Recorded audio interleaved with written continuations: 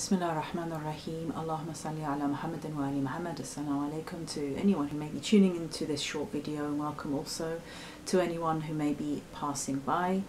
And today I'm going to be just reflecting again upon Islam in the day and age that we are living in. What are the characteristics of the day and age that we are living in, and what does Islam mean in relation to that?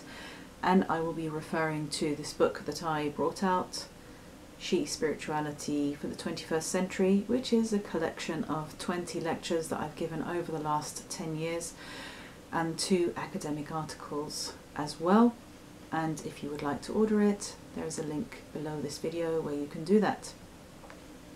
So one thing that struck me when I came into Islam was the perception of Islam as something that is medieval and outdated, and how there has been this mentality for the last 150 years that mankind is progressing rapidly with technological development, and that other societies, not just Muslim societies, but other non-industrialized societies, are falling behind and they have to catch up. This has been the mantra and the way of thinking that has been hammered home in the 20th century particularly, and continues to be so today. So when I came into Islam, someone said to me that Islam is a third world religion because it's associated with what people in the Western Hemisphere think of as the third world, i.e. Middle East and Africa, although having been there, I've never really thought of it as being the third world, so to speak. When I go somewhere, I appreciate the beauty of a place, and there is certainly much profound beauty in those regions in comparison to what we see in the Western Hemisphere. I'm talking about like the beauty of the landscape, the beauty of the architecture, the traces that are left of the culture from the past, as well as the natural beauty, the trees, the nature.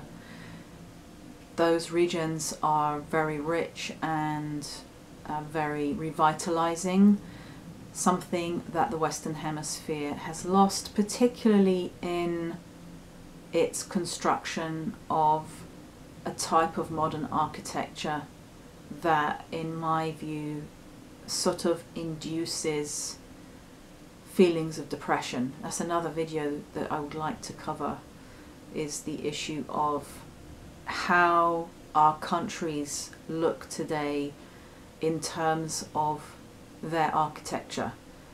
I was sitting waiting to catch a flight in a particular airport, and to advertise a particular airline there was a video of different cities that that airline traveled to. So it was showing the different cities around the world: Chicago, New York, Toronto, Montreal, some Latin American cities as well, and some European cities. And what struck me when I saw these images of all these cities is they all look the same. And I smiled to myself because I thought, do you realize that you're trying to impress your audience by showing a picture of Chicago, and now you're showing a picture of Montreal, and now you're showing a picture of Kansas, say, and they all uniformly look the same. They all uniformly have the same high-rises and featureless high-rises. So what is so impressive about that? Having spent some time in Turkey in the last few months, I realized that out of the traditional areas of cities such as Istanbul and Konya, the rest of Turkey is quite shocking to see. Literally just uniformly consists of blocks, featureless tower blocks. I know they have a housing problem there, but I do wonder, like, given their pride in their Ottoman history and the way that the Ottomans preserved the beauty of architecture, I do wonder whose decision it was to make 80–90% of Turkey just all look the same. So people outside Turkey who might not have ever been there have this idea that it still consists of these beautiful mosques and gardens and bazaars, and you can get all the traditional tesbihs there, you know, the prayer beads and the prayer mats and the calligraphy. But that is just in areas that have been preserved for financial reasons. So I have heard in the past that these mosques and the traditional areas of Turkey have been maintained purely for touristic purposes, and that is more or less the case. You do, of course, get Turks going in the mosques to pray, so it's nice that they are being used.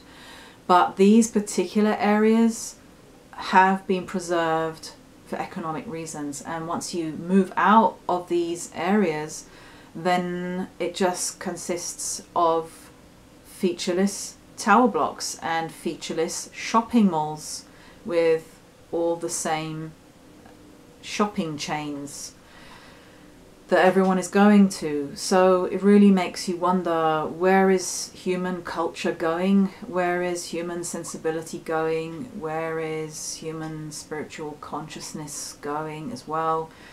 And does modernity have to look like this? Some people criticize those who like certain aspects of traditional culture because they say they can't handle modernity, like they're so weak and pathetic that they can't handle modernity.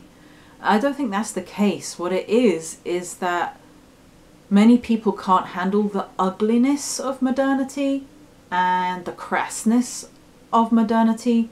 If modernity was beautiful and appealed to the spiritual dimensions of the human being, then modernity would be a nice thing. It would be a beautiful thing.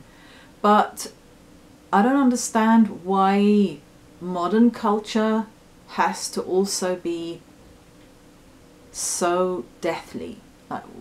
Why does it have to be a death blow to our humanity, to the human spirit? This is what I don't understand, and I really wonder about the thinking that's gone into this. Marshall Berman has discussed a little bit about modern architecture in his book, All That Is Solid Melts Into Air. A very good book. I haven't read all of it up to now, but he addresses this issue of modern architecture and the effect that it has on the human mentality. So I'm just going to make this a short recording today, and I'll just read a little bit from my book where I say that the European concept of progress, with the idea that mankind is moving ever forward, developing and advancing, began with Europe importing goods such as gunpowder, sugar and paper from China. That's a nod to Martin Bernal in his Afro-Asiatic Roots of Classical Civilization. Thank you, Martin Bernal. And ironically, from the Muslim world. The modern world began to develop with the expansion of cities and improved communications. It developed with alchemists such as Paracelsus taking a more empirical and systematic approach to the practice of medicine, and gradually moved into the 17th and 18th centuries with the revival of pure rationalism and the increasing doubt that we can ever really know the unseen. Thinking in Europe gradually detached itself from intuitive apprehension. Thinking in Europe gradually detached itself from intuitive apprehension, separated the speculative aspect of the human being's intellect from the deeper intuitive aspect. The speculative aspect of the human being's intellect, speculation, reflecting as in calculating in a rational sense, separated from our intuitive aspect. Man begins to attempt to understand himself by focusing on the physical world and exploring how he relates to his immediate environment. The connection to the one subtle transcendent reality fades into the background of daily life. As Henri Corbin says, the more we are immersed in the things of this world, the more the things that relate to celestial light appear to us paradoxically like darkness and emptiness. The more we are immersed in the things of this world, the more the things that relate to celestial light appear to us paradoxically like darkness and emptiness.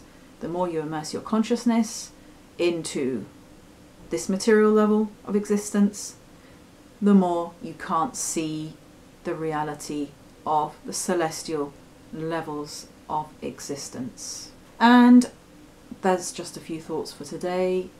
I hope that you enjoyed this short video, and inshallah I'll be uploading another one soon. Assalamu alaikum.